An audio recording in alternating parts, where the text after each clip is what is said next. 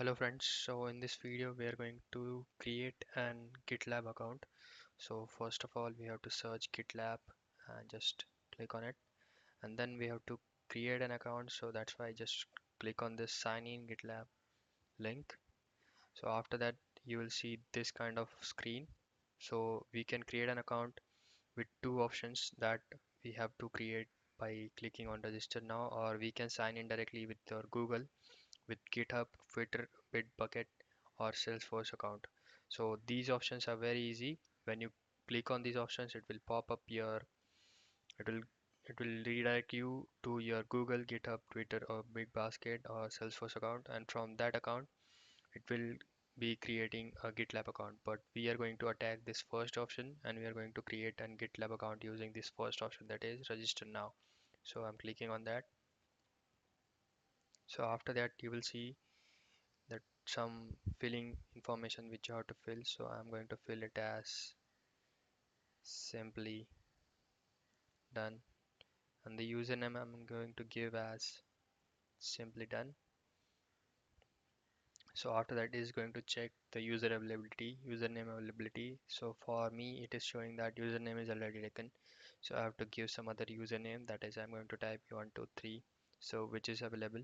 So after that I have to give my email address. So I'm going to use my email address, this ABCD effect at 12345, whatever your email address is. Then after I'm going to give a password. So password means length should be minimum 8 characters. So after that you have to just tick on this I'm not a robot sign, and then just register.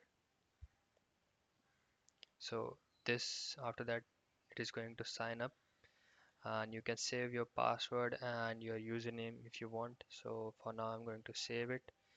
If you don't want it, just don't save it there.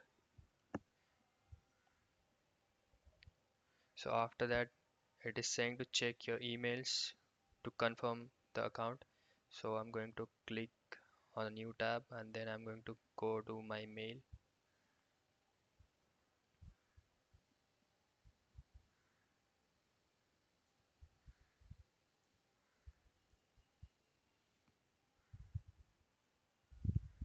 So from here I'm going to my mails,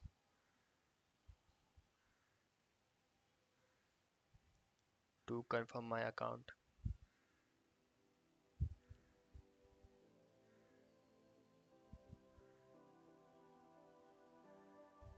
So here you see I got a mail from GitLab. So I'm going to click on that, and you will see this link. So I have to click on this confirm your account link. So it is going to redirect you to some new page, that is a GitLab page, login page. So here you will see your username or email and the password which you have given. So if you have saved your password, you can directly click on this saved password. So it is going to type in for you. So after that you can click on remember me, so you don't have to log in again and again. So I'm going to click on that, and I'm going to sign into my GitLab account.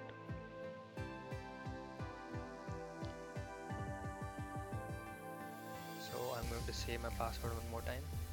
So role I have to select as a software developer, and I'm signing in because I want to store my code. So you can select whatever reason, whatever role you are in, or whatever reason you are signing in. So after that, who will be using GitLab? I'm going to say just me. I'm going to use it for myself only. What would you like to do? Create a project or join project? I would like to create a project, so I'm going to click on that. Email update optional. I don't want to receive email updates for me, so I'm going to keep it as it is. So I'm going to say continue after that. So we can create a project now, or we can import a project. So suppose I'm going to create a test project, test project. I'm going to give a group name as group 1, and then I have to give the project name, that is test project. So I'm going to create a project now.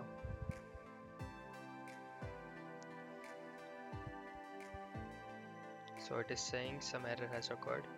So I'm going to change the group name to some other group. Oh, it started to get started with GitLab. It is going to GitLab account directly.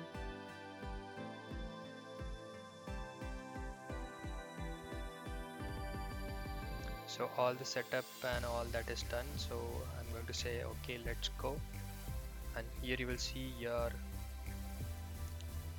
GitLab account is created. In the background you see, and one pop-up will open, so you can add your GitLab members, that is your friends who are those there in the GitLab. So I'm going to say, I'm not going to do that right now, so I'm cutting this. So here you will see your GitLab account is created.